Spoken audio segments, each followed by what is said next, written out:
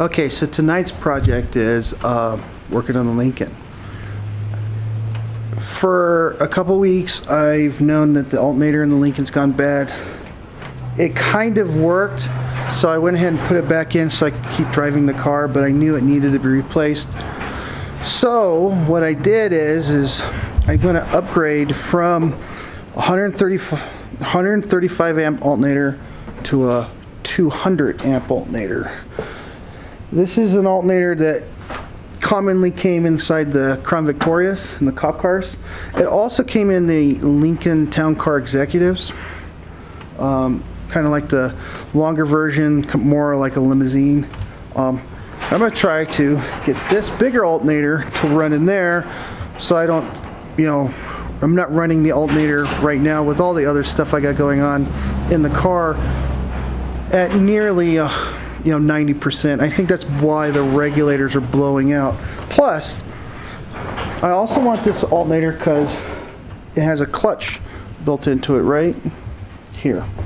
So it has this clutch right here, and what this does is this alternator is bigger, so this clutch will allow, I don't know if you can, will allow the internal part of the alternator to spin at a different rate.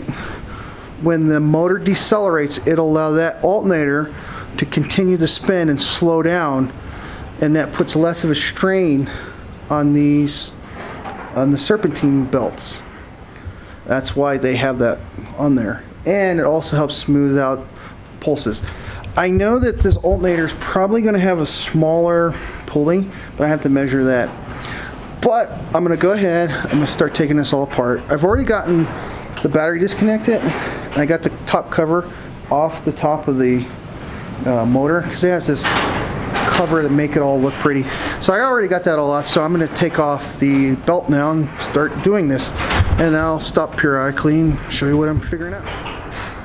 Okay, so I already got the alternator in. Got it right here. And so I got this installed.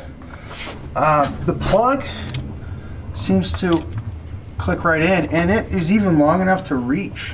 It's not even like you have to redo it. And so I have to do this because this isn't big enough. Now, I knew that that line wasn't going to be big enough when I started this whole program. I have to replace this harness right here already because this is wearing out, and so I already know I have to replace that because this is oh, not good, because the plug on there, the receptacle, for like 30 bucks you can buy a whole new big cable wiring system for this and rewire it, and I'll show you when I do that. But the only obstacle I've come up with so far is the fact that that one bolt on the top is bigger than the one that came off. So my solution is, for right now, I'm going to just drill that hole out a little bit bigger and put it on there. Hopefully it just works. I researched this for several weeks, and I kept coming across the idea that it's just going to probably bolt right in other than that one hole. So I'm going to keep going. This is such an easy alternator to change out. That's the reason I kind of just started doing it, and I didn't really show you how I pull it out, because it's like the easiest thing off. And also, if you search YouTube, there's like videos everywhere. So I'm gonna keep going on this, and I'll show you what happens here. Okay, so I just got done turning it all on. I cleared the memory out on the computer by putting the negative and the positive together, and that way it'll give the computer a time to relearn and look for new things, and won't set off any check engine lights. It's running smooth, pretty smooth.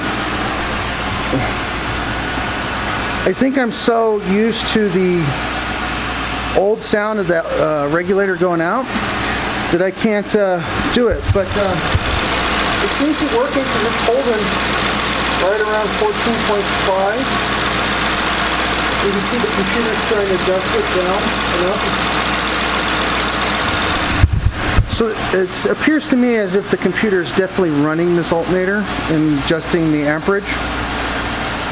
So you really gotta let these cars run for about 10 minutes to kind of like relearn how to operate with everything. So so far it seems to be quite successful. Got no check engine lights, so that means the computer on the car should be pretty much have recognized what's going on.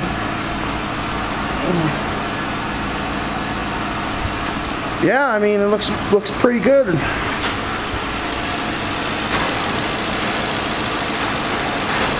It seems to be